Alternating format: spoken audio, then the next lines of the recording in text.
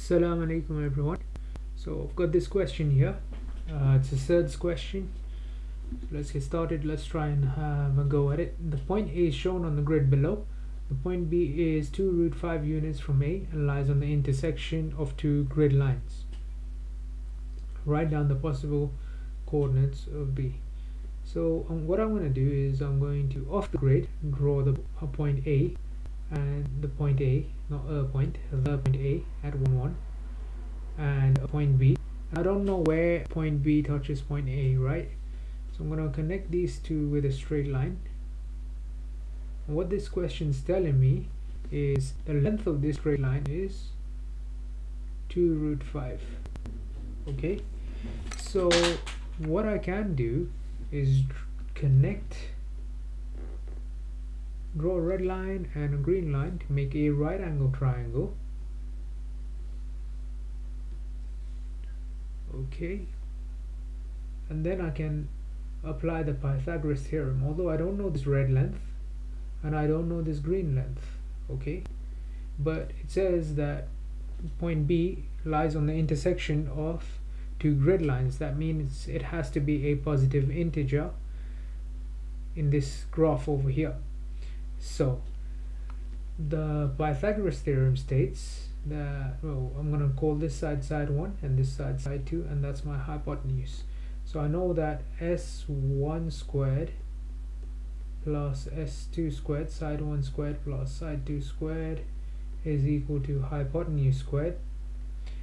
In my question here, hypotenuse is 2 root 5. So when I square the hypotenuse, that becomes 2 root 5 squared. Apologies for that. 2 squared is 4, root 5 squared is 5, 4 times 5 is 20. So I'm looking for two positive square numbers because I'm going to have to square s1 as well as s2 to get 4. So I'm going to write a list of square numbers. So just write there square numbers.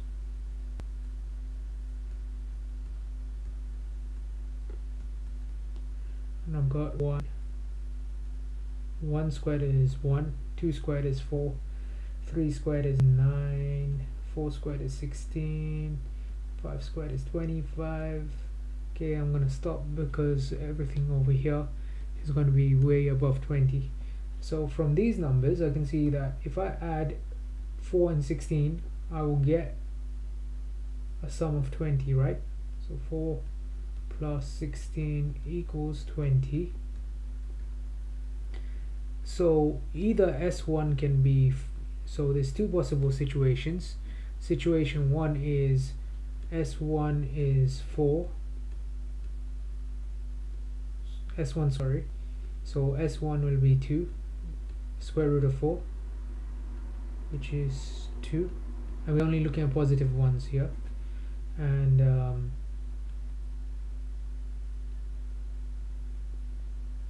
s2 is 16. I don't know what's happening here. Let's try and fix that. s2 squared is 16, so s2 is going to be square root of 16, which is 4. That's one situation. So B will be, so this distance in this the first situation would be 2, and this would be 4 in the red situation. That means from the point A you go 2 to the right and then 1, 2, 3, 4 up. So that's one possible point for B, and the coordinates of that are what? 1, 2, 3, 3, 5. Slight issues with my pen. 3, 5. Okay, fix that. That's, I'm going to call it B1 because that's point for B.